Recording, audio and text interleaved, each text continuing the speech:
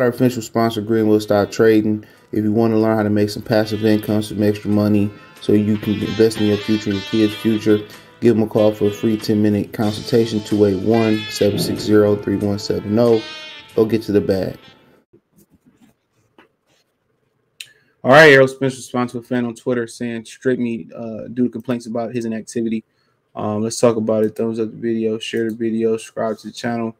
Next subscribe button is the bell icon button. Hit all notifications, increase your chance, get notifications. We go live or drop video. And it's like, I want to go deeper than him.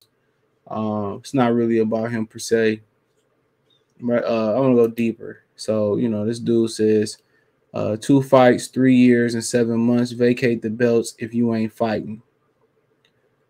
He says, strip me.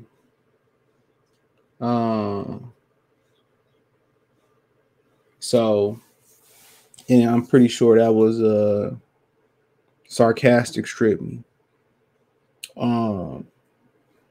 Fans tired of inactivity. Inactivity only hurts the brand. It doesn't progress the brand. And that's the honest truth.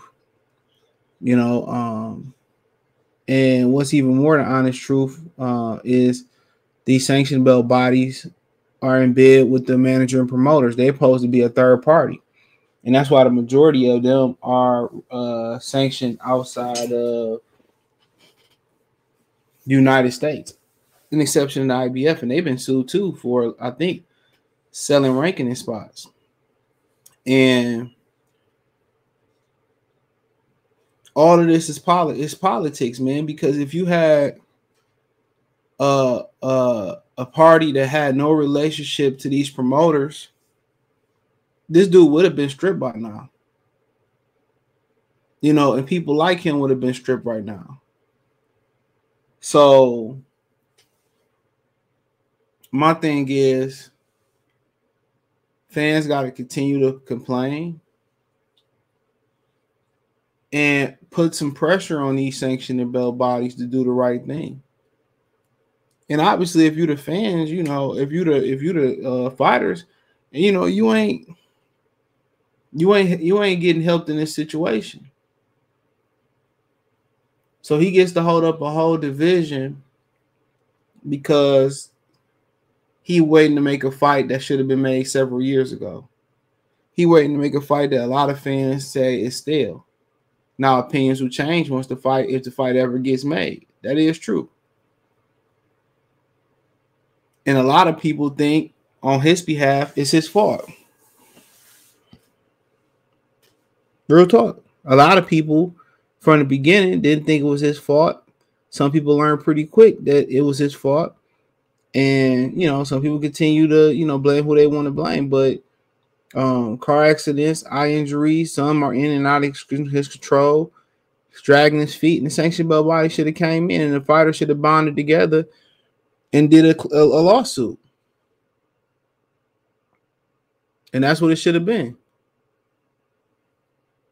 Because it just don't make no sense. I mean, Stayonis got a raw deal. Crawford getting a raw deal. Jerron Ennis getting a raw deal. And we waiting on, people say, we waiting on him. He had a chance. He should be ordered to fight the next best guy up. But he won't be. As long as them backdoor checks keep coming to these sanctioned belt bodies, they're going to be perfectly happy. And that's what's going on. Backdoor checks. Backdoor information that the fans don't have. And at the end of the day, that's just letting you know I got money behind him. I got the most powerful man, Al Haymon, behind me. Do something about it. It ain't nothing y'all can do.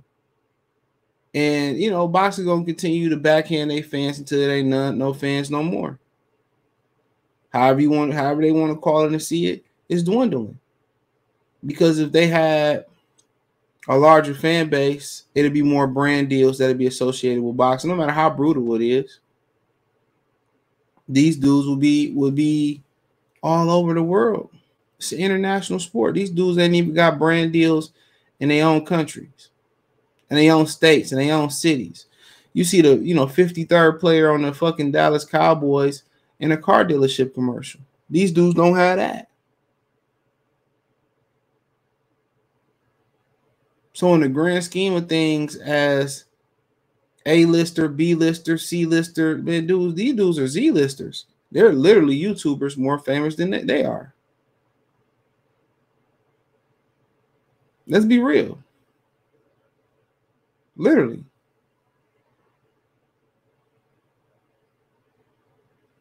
And it had 2 fights in 3 years and 7 months and be a unified champion. It'll be a year to tomorrow, I believe they say, since he fought last. You got some people who don't see a problem in that. They said, well, he's saving his health and he's healthier now than ever. Like that don't save your health. You not doing something don't make you more healthier. That's like old people not walking. And then, they want to get up one day and walk, and now their ability to walk has been hindered. You got to keep fighting. I keep telling people that. The more they fight, the more consistent they fight within the calendar year, the less sparring they got to do. Where do most injuries happen? In sparring. Think about it. You cutting weight. You working out multiple times a day. You doing 40, 50, 60 rounds, whatever, in a week or 3 weeks, whatever, 2 weeks per week, you doing 40, 50 rounds. On fight night, it's 12 rounds. So if I turn around and I fight in January and I come back in April, I ain't got to do all that sparring. I'm still sharp from January in the camp I had leading up to January. April, I come back in August, whatever, I'm still sharp. If I want to squeeze another one in, come in November, December, I'm still sharp. And I didn't probably eliminate about 30%, at least a quarter of the sparring I have to do where more of the injuries are happening. Why I'm cutting weight, why I'm cutting carbs, why I'm cutting water.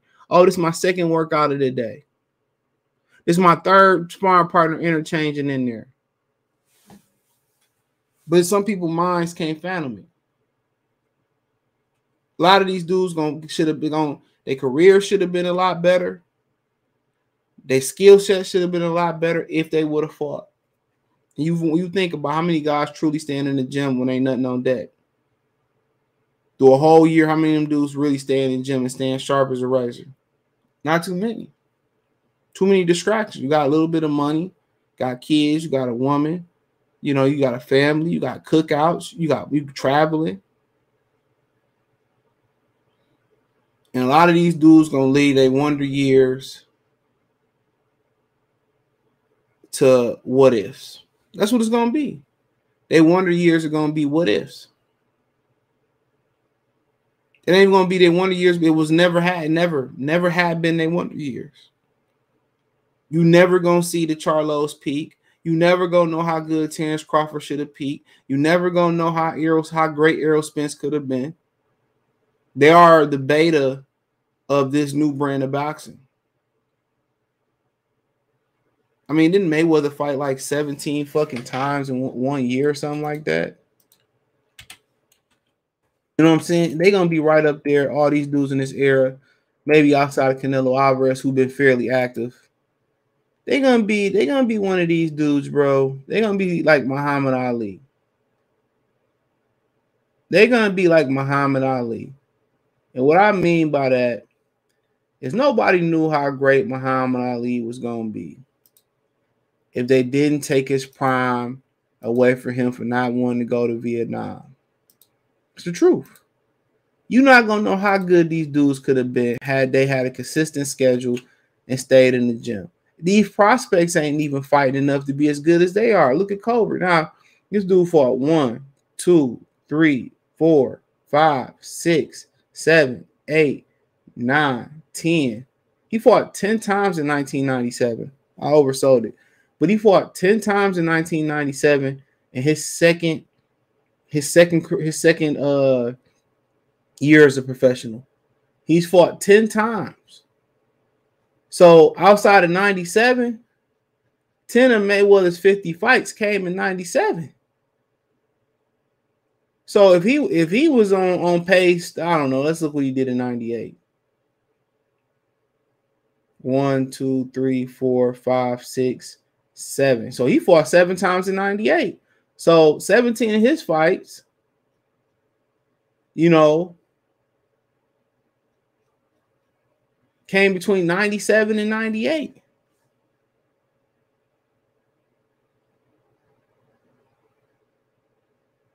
You take 98 away, dude, he only got 40 fights. You said that's a regular year, 3 fights. Come on. So you got to understand, man, that's how you hone your skills. That's how you get better. And you know, when you hit an age, you hit an age. Like your punch counter, your body break it down is your body break it down. It's a mileage meter. I get that. You know what I'm saying? You can say, well, he only fight once a year. His mileage meter, it's going to take longer to get to a neurological body punch count or head punch count. Or, he going to take longer to get to the mileages. But the thing about it is this. When you not taking care of your body in between fights, you not staying in shape, you not sparring and doing everything you need to be doing leading up to the fight, it don't matter no more. Your odometer still spinning because guess what? Every Monday, Tuesday, Wednesday, every January, February, March, every month, every week, every quarter they go by, you still fucking 30 years old. You still 28 years old. You still 32 years old. Adonis Stevenson turned pro at 29. When he hit 40-something or his late 30s, whatever it was, that was it. So guess what? Even though you think you slowing down the process of abuse, okay, but your body is still getting older. Your body is still getting older. It doesn't matter. Your odometer is still running. And that's not to say all the weight you got to cut in between fights. That's not saying if you're abusing your body outside the ring. And even if you are staying in great shape in between fights, but guess what? You still leaving those wonder years in the ring.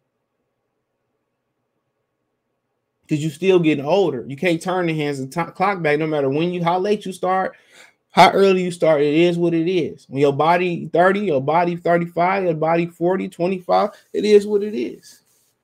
You never going to know about 95% of these fighters, you're never going to know how good they were. Because it is inactivity. Inactivity hurts their ability to get the reps to get better. It hurts their visibility to grow their brand. And on top of that,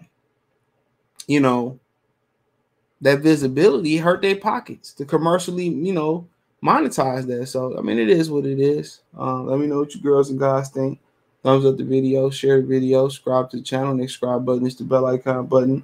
Hit all notifications, increase your chance, get notifications. We go live, drop video.